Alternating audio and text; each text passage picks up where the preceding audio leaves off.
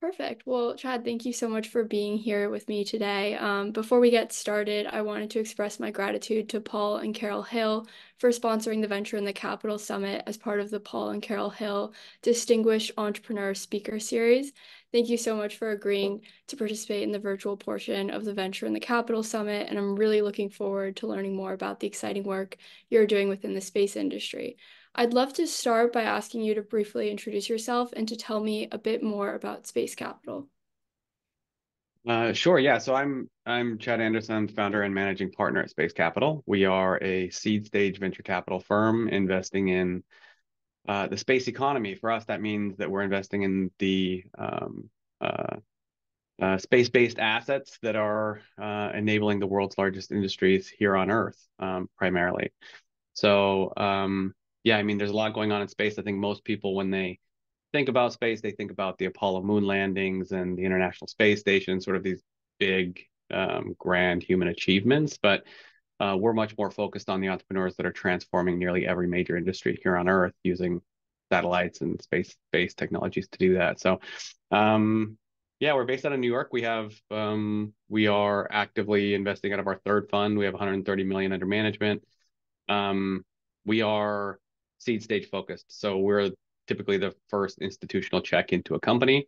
So we're primarily, investing in founding teams that have an idea, maybe a prototype, and are, they've got enough of a product that they're having early conversations with customers that we can, that are referenceable, that we can call up and get a sense for why they would like to buy this product if it comes online. So we get involved very early, and then we sort of, we help support those companies through their next phase of financing until they, sort of reach escape velocity and get into growth.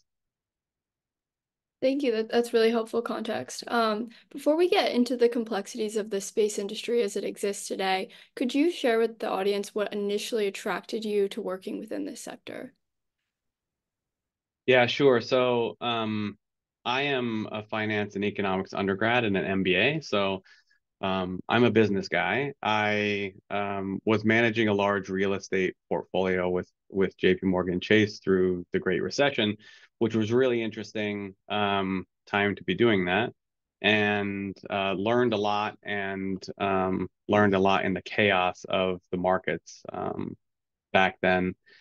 And I came out the other side with a really interesting role waiting for me, but I wanted to do something else with my life. So I went to business school, and there I was studying nascent markets and how they develop. So this is really like a market exists, but it's very limited. And at some point, and the reason for that is because there's very high barriers to entry. It's difficult for new entrants to come in. Incumbents are sort of getting fat and happy on large contracts, and they can sort of like control the dynamics of the market and the pricing amongst themselves. You see this in oil. You've seen this, in horse and buggies and automobiles. And there's countless examples of this. And so I was really interested in this, studying this, and the same thing was playing out in space at the time. So that was 2012. SpaceX had just launched their first customer a few years before that. That was the year that they launched to the International Space Station for the first time. And suddenly a private company was doing something that, only national superpowers had ever done before. So I had realized, that something big was going on here. And I sort of did a little reading of the tea leaves and saw where things were going, right? That the barriers had been removed. The barriers were high cost of launch and difficulty, opacity in pricing. Like you never knew how much anything cost. There was no transparency in pricing. So it was very difficult to get access to orbit, and it was very expensive. With SpaceX, that all went away. They solved those issues, brought those barriers to entry crashing down. And as we've seen over the last 10 years, there's now been $300 billion of investment capital in the private markets going to 2,000 unique space companies based on our data. So at the time, there was less of a sort of a curve, but there was enough going on there for for me to recognize what was happening and draw parallels to industries of the past. And so, um, right, so then I needed to get smart about what was happening. And I actually volunteered my time with Astrobotic. So I identified them as a really strong, technically capable team. The Google Lunar X Prize was going on at the time, and they were the clear leaders in that prize. And so, you know, doing a quick survey of global activity, like that's where most of it was happening. Country groups from all over the world were competing in that, and so Astrobotic was at the forefront of that, and I volunteered my time to sort of help them think through some of the business aspects and sizing up the market. Got kind of a crash course in lunar transportation and wrote some papers there. Wrote some papers at school talking about the impact of SpaceX and the future of public-private partnerships. And yeah, so sort of just jumped off the deep end. And then um, I was a business guy who identified an opportunity, right? All these new companies that were coming on that SpaceX was enabling, all these new entrants, they were going to need capital. There wasn't any serious business people outside of the few big players, SpaceX and a couple of others. There was nobody on the investment side, serious business people on the investment side. I knew that these companies were going to need capital, so decided to start a fund focused on helping to facilitate the flow of capital to these companies. I was still business background, and I knew enough about the technical side now to sort of meet someone halfway. That's when I partnered up with my partner Tom Ingersoll, who is an experienced an advanced satellite and rocketry expert, and has a lot of experience as an operator. And he's built and sold multiple venture-backed space businesses. So he's the technical guy who knows, enough about the business side to meet me halfway. And so we made a good team.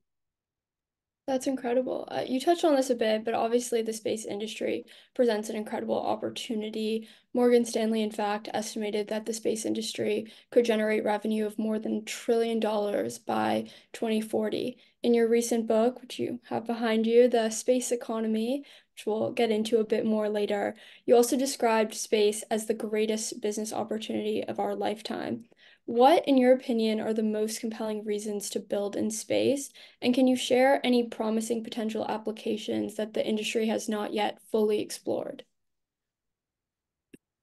Yeah, that's a big question. So every time I hear uh, the numbers put out by Morgan Stanley or Bank of America or who have you, whoever else, um, uh, I think that these are really understated figures.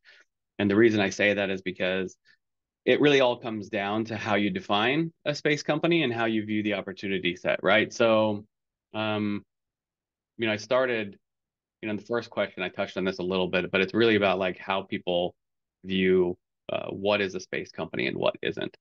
And most people, a lot of people, when they come in with preconceived notions, thinking that it's just, the stuff that's happening in emerging areas like lunar transportation or commercial space stations, human space flight. All that's really fun and interesting stuff. We're following that. It's very exciting to see. It's great that, we've got more people experiencing that. And there's a lot of buzz and excitement about what's happening there. I do think that there's opportunity in these emerging areas, but that really accounts for like 1% of the activity in the space economy today. And that's like, it doesn't matter how you measure it, whether it be revenue or investment dollars or just, activity, basic business activity. It's really 90% of everything that's going on in the space economy today is in satellites, and that's GPS, geospatial intelligence, and satellite communications. These are the three key satellite technology stacks. They're the invisible backbone that powers the world's largest industries today. And a lot of the way that we think about this comes from our foundational thesis paper, the GPS Playbook, which we published several years ago. GPS is the most successful space technology in existence. It has generated trillions of dollars in economic value and some of the largest venture returns that we've ever seen. How did it do that? Right. So we look at the history and where we are currently and where things are headed. Lockheed built the GPS satellites for the government. These were hardware that was built by the government for the government military purposes and was actually off limits to anyone else by design until companies in the 80s like Trimble and Garmin built commercial GPS receivers to harness this signal and make it easily accessible to the tech community in California and other places, who then built applications on top of this really valuable data.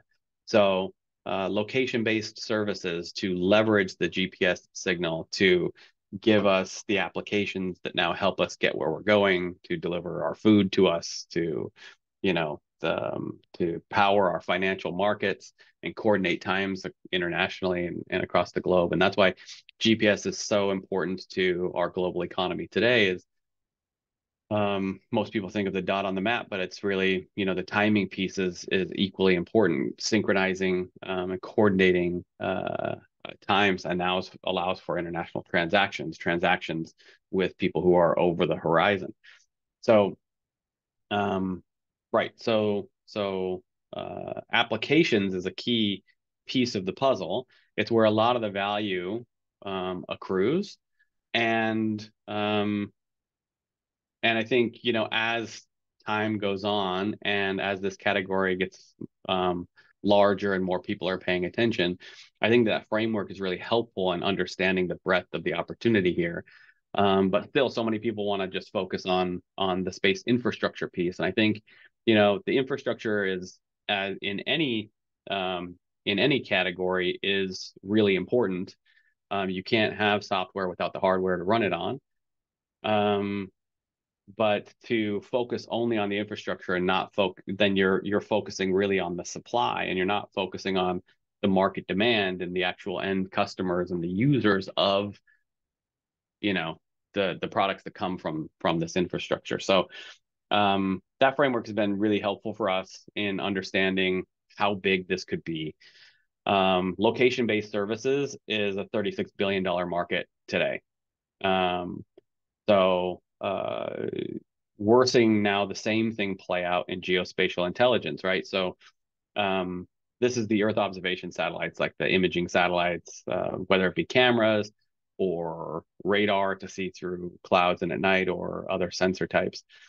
But SpaceX removed the barriers to entry. Suddenly we see all these new entrants coming in, raising capital and building small satellites and launching these distributed networks of small satellites. There's many companies that are doing this now. They're generating this unprecedented amount of new data that is now companies like Skywatch in our portfolio are aggregating this data from all these different players and structuring the data and making it easily accessible through an API.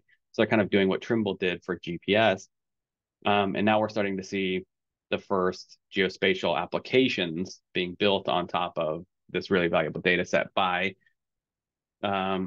people and companies that understand the end customer and understand how to tap into an API, but don't necessarily need to know orbital mechanics or how the satellites work.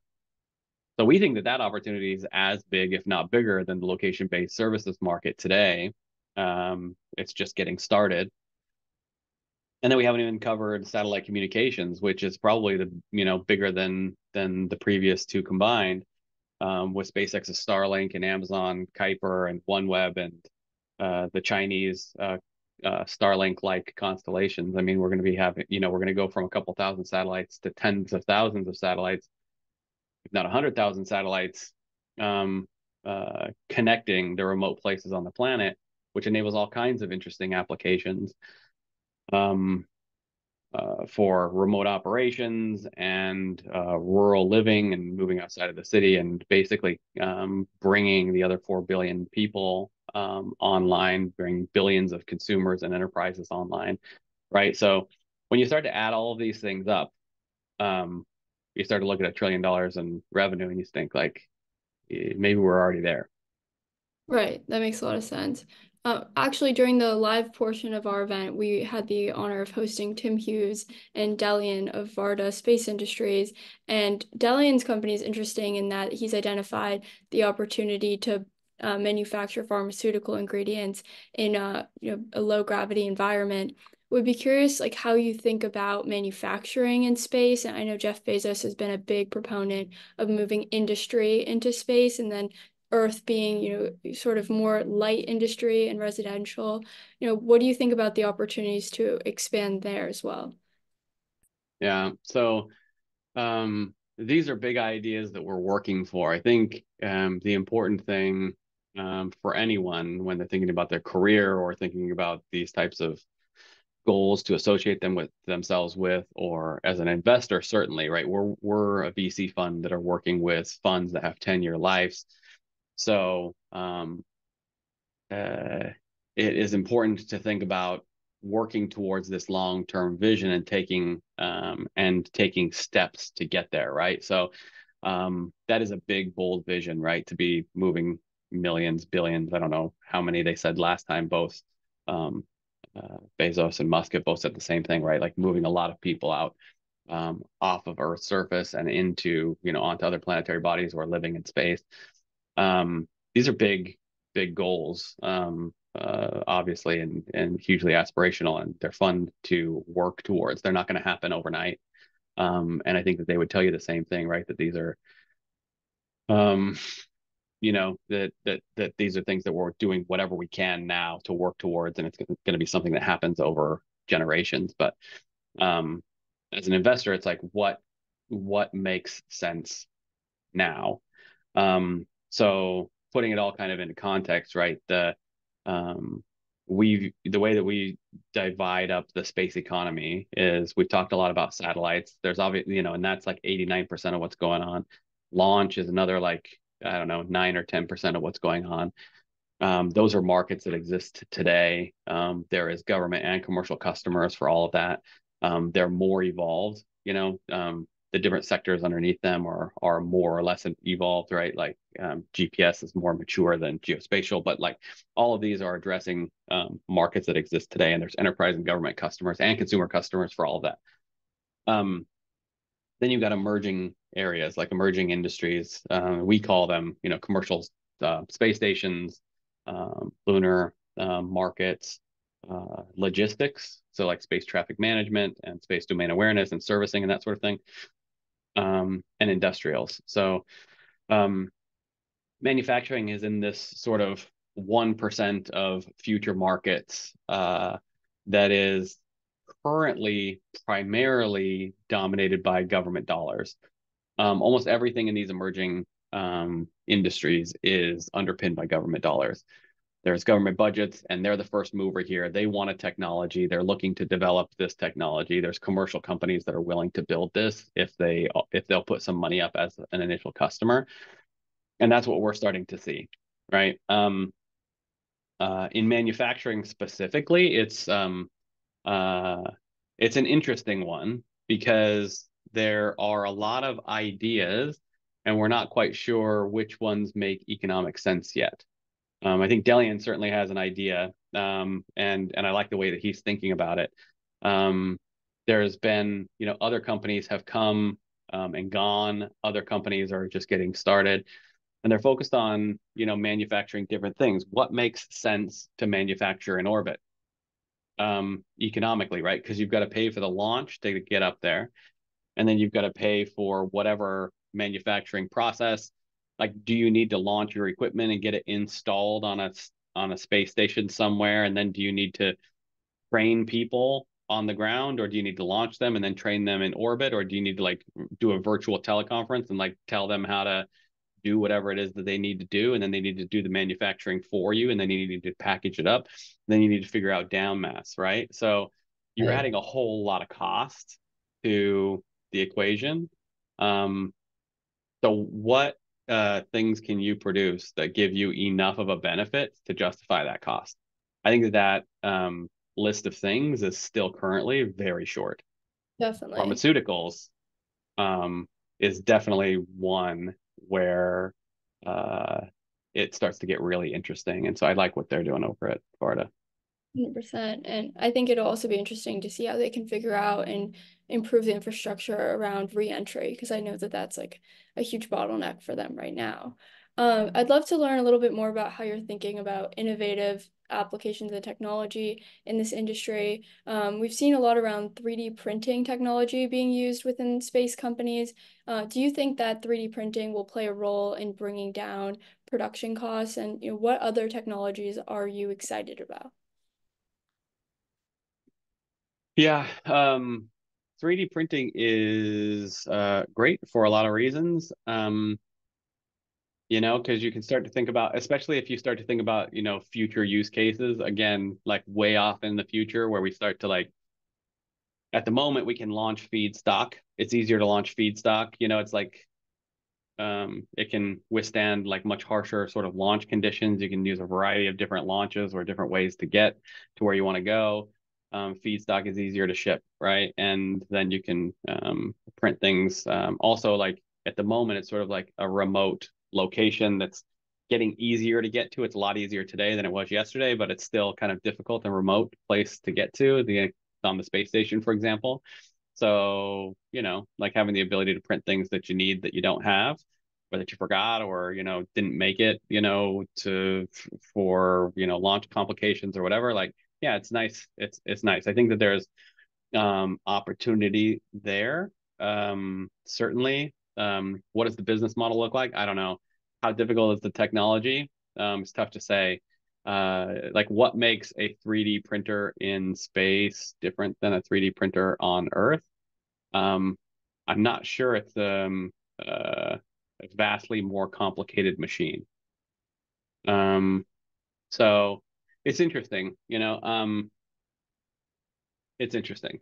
What are my what am I most interested in? I don't know. I mean, if we're talking about emerging areas, there's a couple of things. One is this year is going to be huge for lunar transportation. There is a big push to get back to the moon and stay there and build an orbital outpost, something similar to the space station today, where you've got a permanent outpost there and there's a rotating crew that goes through.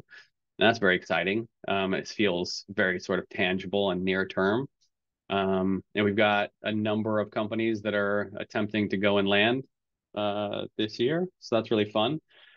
Um, and obviously Starship. Yeah, everything that we've so I mean, everything that we've seen so far, right, over the last decade plus is like all of the entrepreneurial activity, all this commercial innovation, all of this investment activity, it's all on the heels of SpaceX.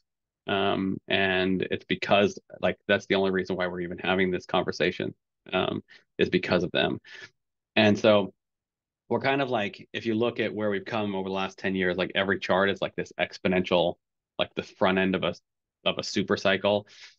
And that's all based on a Falcon 9 launch paradigm. And it's because like people always underestimate what just lower cost and ease of access will do for innovation, right? And that's what the Falcon 9 did. And now we're entering a new era with, when Starship comes online, it is going to bring the cost down by another order of magnitude. It's going to make there's going to be, because it's fully rapidly reusable, there's going to be many more launches on a regular cadence. So it's going to be infinitely more accessible and infinitely lower cost. And it's fun to start to think about what that means for existing markets and satellites and being able to launch um, at a whatever infrastructure that you need, but also to start to think about how that vehicle could be used. We're seeing people build space stations and launching, and booking launches on Starship. And if you think about it, you've got a space station that is built to be the size of Starship and fit right inside in a shell. And so you start to think like, um, what would it take? Like, why is someone else building a station to put inside of a station and launch together when like that start, because the human landing system like includes Starship in that is going to be human rated and could be a station on its own. And you start to think about the implications there for large scale manufacturing in orbit and the ability to um, avoid all those costs that we talked about earlier, right? Like go out to Starbase in Texas and bring your people and your equipment and kit it out while you're on the ground and then launch everything that you need, your trained employees and all your equipment and all your raw materials and do whatever it is that you need to do. And then you've got down mass already figured out. Like it's really kind of like as investors, we see this coming and we're really excited about all the records, all the launch records and everything we've seen over the last 10 years, like all of that is going to look minuscule in the next few years. And so we're looking to see what comes next. And we're really excited to like find founders who are building for this new world and like are building for a world with Starship. And the crazy thing is it's like um, there aren't a whole lot of people with great ideas that are building for that yet. Maybe it's because, they need to see it come online first before they go all in. But I think it's also just sort of a lack of imagination. It's really hard for us to understand how something like a step change of this magnitude is going to change things. And so, what do they say? To achieve, you first have to conceive, and I think we have a hard time doing that. Definitely. I feel like it's going to be a very exciting few years for the space industry, so I'm excited to follow along. You touched a little bit on lunar infrastructure. NASA awarded Icon, an advanced construction technology company focused on 3D printed homes, a $57 million contract to develop infrastructure on the moon, including landing pads, habitats, and roads. ExArc's subsidiary Astroport is reportedly developing moon bricks to construct landing pads, and in August 2023, DARPA announced Luna 10 to guide development of integrated lunar infrastructure over the next decade. Further, the moon is seen as a gateway to deep space. What infrastructure is currently being built on the moon, and how will this infrastructure unlock new possibilities? Yeah, cool, right? Um, Very this is cool. definitely one of like the top um out there ideas that's probably a lot more near term than most people think. Um, so what are we building on the moon? Nothing at the moment. We have a lot of ideas. We're building, I mean, it's like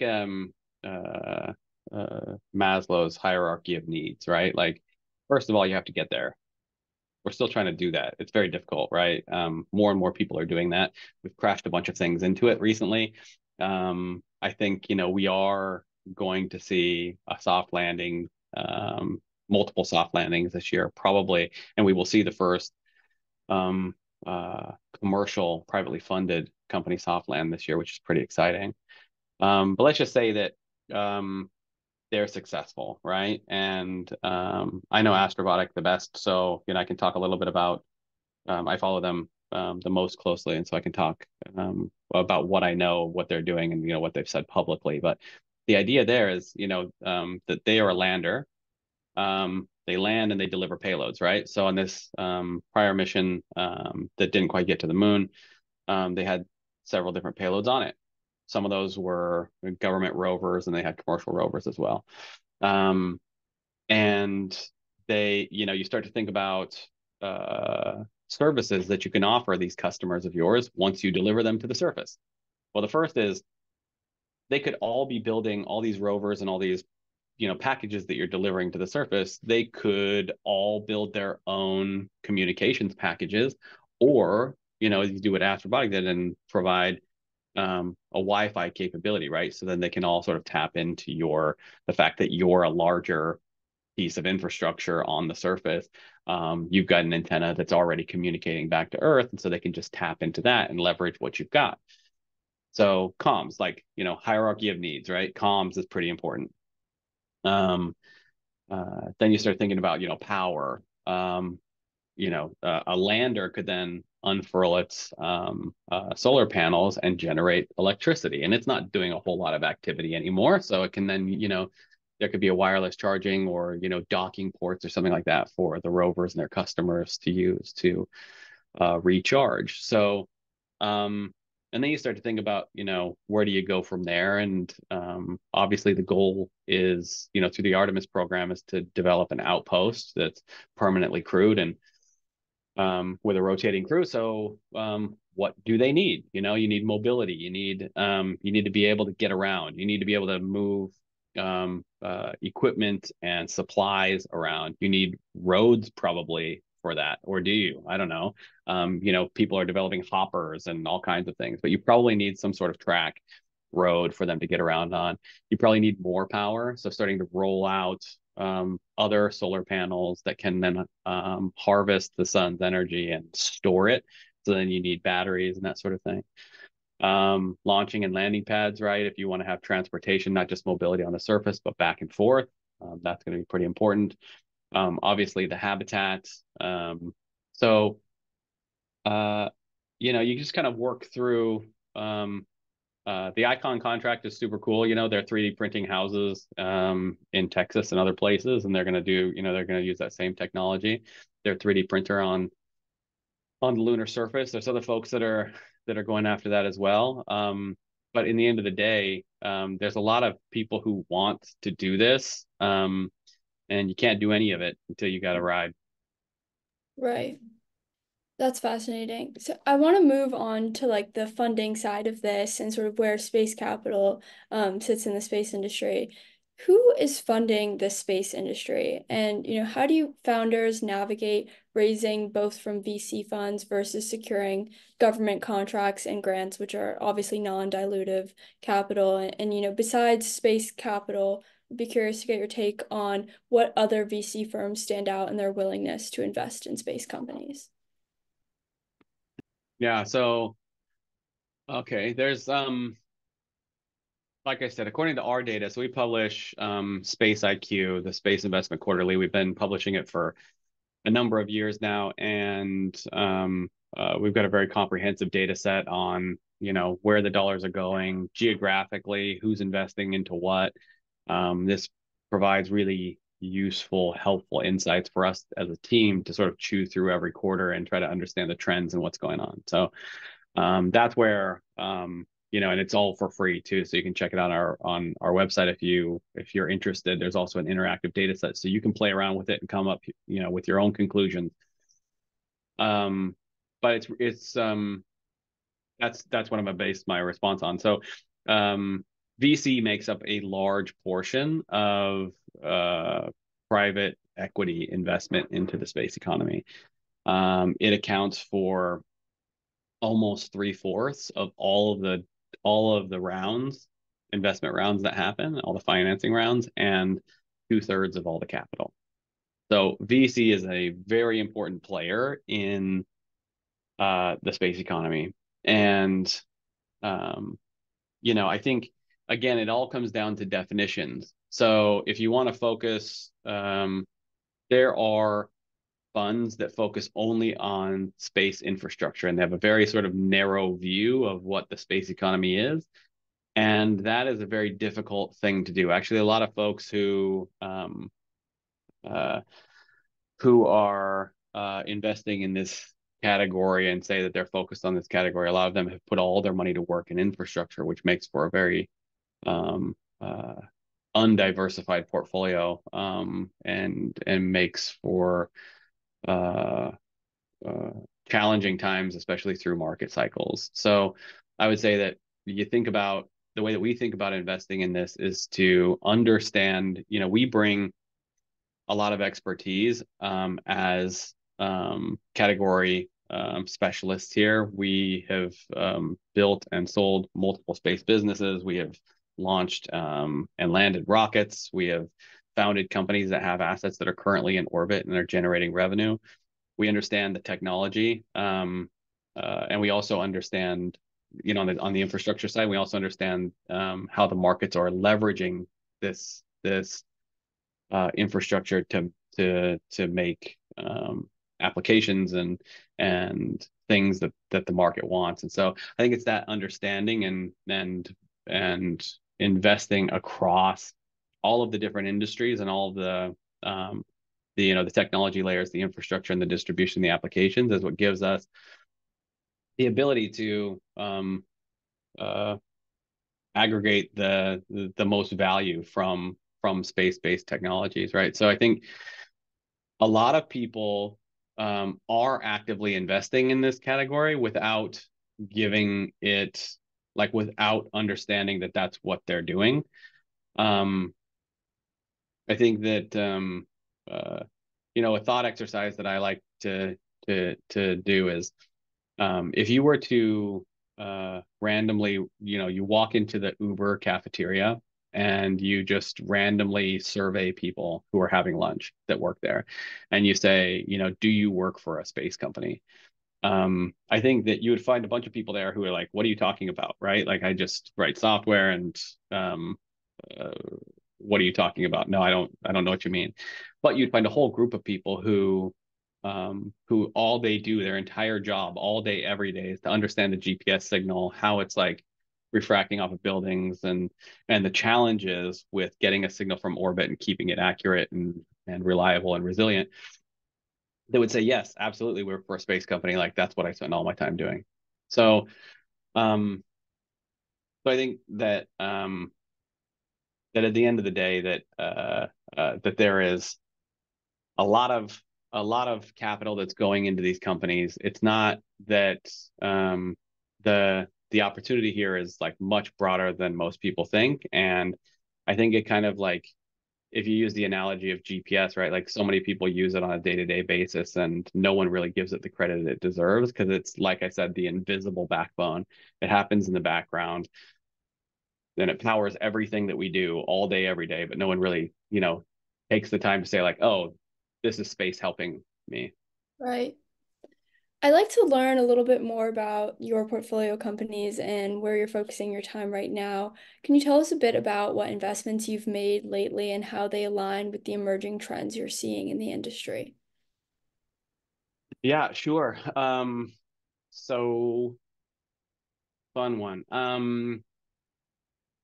So AI is 2023 was the year of AI. Everyone was experimenting with it, and I think that 2024 is going to be an even bigger year where it starts to get integrated into enterprise workflows, as the Mag 7 and the big tech companies like um, uh, build AI products, that where people already have accounts and have the security and stuff that enterprises need. So I think that 2024 is going to be a big year for AI. Um, Everybody knows that we need a ton of data to train AI. Um, Real data has a lot of limitations. There's not enough of it to go around. It's often very expensive. There's a lot of reasons why real data is not sufficient. There's not enough of it, or it's not sufficient to address all of our needs um, uh, for training the AI that we want to train. So, Rendered AI is a company that has built a synthetic data platform as a service. And synthetic data is physics based. This is not like generative AI, LLMs, right? Where you're sort of taking anything in and sort of trying to pull something valuable out the other side. Synthetic based means that you're like basing your training, like your base data, on actual physics and how things look. So they're focused on computer vision. So AI is going through a period where language is great, but humans, like in the human brain, which we're modeling a lot of this off of, does a lot of its learning through visual, and so will our AI. So they're focused on the most important piece. Um, Gartner thinks that 90+% of all AI is going to be trained on synthetic data in the not too distant future. So this one's really interesting because their market is uh, everything for AI, right? Like, they have customers that are using their platform for all kinds of things that aren't space related, but um, space is their beachhead market because Earth observation companies have been dealing with massive data sets for years, and they know that they need this already. Um, so anyway, so that's a fun one. And then the other one, I'll probably have several fun ones, but you tell me how much time we have. Kahan Space is one that's worth talking about. We are going from all of this growth means that we are going from like 1,500 or 2,000 satellites in orbit to tens of thousands, if not, hundreds of thousands of satellites in the very near future. So we've gone from 0 to 60 very fast. Um, and the way in which uh, space traffic coordination, space traffic management is happening today is like, it will blow your mind. It's like you sit behind your desk watching your emails, waiting to see if you get a collision alert or something like that, right? And then you need to email back or get someone on the phone, look them up, like and coordinate this way. It's all super manual. Um, so we need a better solution. So the first thing to do is to understand where things are in orbit. So a fund one portfolio company is Leo Labs. They've built a network of ground-based radars that are able to track, very small things in orbit. They now have the best, most comprehensive data set out there on where things are, or operational satellites and debris. So that's step one. But then Kahan does the really important piece. They have satellite operators as customers, and they're building a UI that is the network and coordination piece, right? So there is a collision alert, and it optimizes, right? Like, what should these two satellites do so that they can minimize fuel expenditure and minimize orbital disruption, right? So they don't have to like go way off course and come way back. So there's a lot to be done there in terms of optimizing and coordination, not just amongst, satellite players in the US, but there's a lot of satellites being launched from a lot of different countries, and we need a way in which everyone can coordinate because this is a global commons, right? Space is a global commons that is essential for every country's economic stability and national security. So we need to make sure that it continues to, we continue to maintain safe operating orbits. And Leo Labs and Kahan are both a key part of that. That's like just going to continue growing as an area that we need to focus on. Wow, that's fascinating, and it's interesting to see like all the second order effects and then how you address those as space becomes more populated with satellites. Yeah. Seeing as this is, the Venture in the Capital Summit at Georgetown geared towards an undergraduate audience, I'd like to take a second to ask you what advice you have for students who are interested in getting involved in the space industry, and perhaps maybe touching on how the emerging space industry will provide opportunities for students and recent graduates to get involved. Yeah. I mean, so first of all, it's a hugely exciting field. There's so much going on. Um, you know, Timing is everything. We touched on this a little bit earlier. Timing is everything in life. Like as you think about your career, you don't want to jump into something and, find something really cool and be 20 years too early. Um, Likewise, you don't want to wait until it's been around for a long time and like you sort of missed the boat and you like because you're going to miss out on a lot of opportunity to get involved early to help shape the direction of where things are going, to play a meaningful role and hopefully like carve off a piece of that for yourself. Um, and we are right in a sweet spot with the space economy today, right? So we've been operating in space for decades, but it's only recently become a category for entrepreneurship and innovation and investment. It's literally just like 10 years old. Again, all on the heels of SpaceX, when they launched their first customer in 2009. But then it even took a few years for things to start to get rolling, right? So 2015 in our minds is kind of where a lot of this stuff started to take off. 2015 to now, that's, it's not even 10 years. Yeah. So but there's enough going on here, right? That you're not starting from scratch. You don't have to build everything yourself. There's 2,000 unique space companies, right? There's a ton of opportunity here. And you're still getting in early enough where you can help influence things. And this is a really great place to be spending your time. And I think that, and it's something that's like, for sure, it is essential to our global economy, is going to continue to play an important role going forward. I mean, we're not going to decline from here. Like activity in orbit, the importance of these technologies and what we do with them, it's only going to increase over the next few years. The next few decades. So this is definitely a place to like think about, planting some roots and like carving off a place for yourself and getting involved. You want to be in a growing area. You want to be in an exciting area.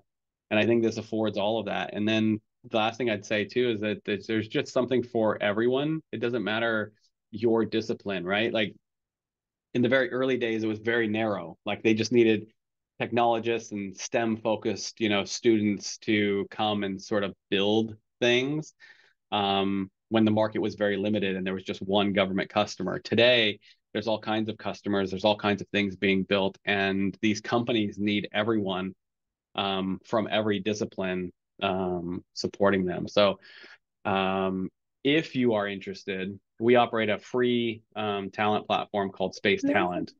Yeah. Yeah. No, your company does a really great job of putting together opportunities to work in the space industry. I'll let you expand on it. Yeah, no, thank you. So it's something again, it's a free resource that we make available, and the idea is to try and help people understand, sort of to like remove the veil here and show the types of opportunities that are available. So there's a jobs board, so you can definitely like globally you can sort it. Like, are you only interested in the infrastructure? Are you only interested in launch or satellites or lunar or whatever? You can slice and dice, the jobs however you want by geography. It's also a global list.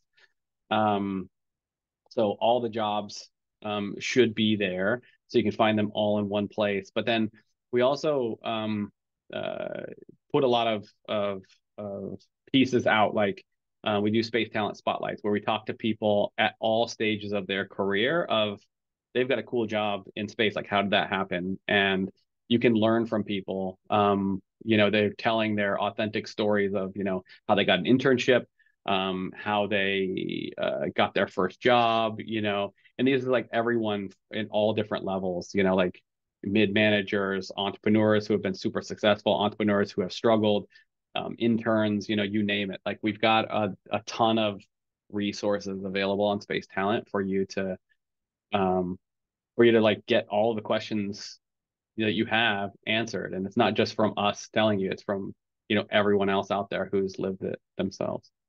That's incredible. It's great how much of an ecosystem you've put together. As we're wrapping up, I'd like to give you the opportunity to share any other messages to potential readers who are showing interest in your book, The Space Economy. Yeah, thanks. Why is a VC firm who trades on our expertise and insights, like why are we putting out a book with all of them in it? The idea is to attract more bright people to dedicate their time and their careers to building here. It's the idea is to sort of again like put all of our research together in one place. The frameworks that we've developed to help us understand how big the opportunity in the space economy is. We've put all those together in this book. The idea is, it's supposed to be it's written to be a very easy read, to give you sort of like a one-on-one 101 of like what is this? Why is it interesting? How big is it? Like where are the boundaries here? And like also everyone knows something about space, right? Like we know about the Apollo moon landings, we know about the International Space Station, but like what else is out there?